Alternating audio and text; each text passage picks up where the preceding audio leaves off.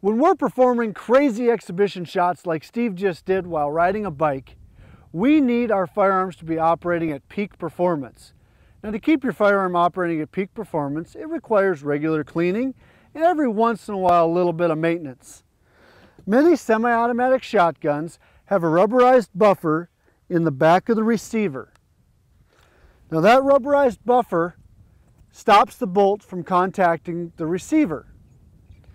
Over time, this buffer can become damaged through extensive use or the use of harsh chemicals. And if this buffer becomes damaged, it can cause malfunctions in the operation of the firearm, or even worse, damage to the receiver itself. So when you're cleaning your firearm, check the condition of that buffer. If it's damaged, replace it. You'll be happy you did.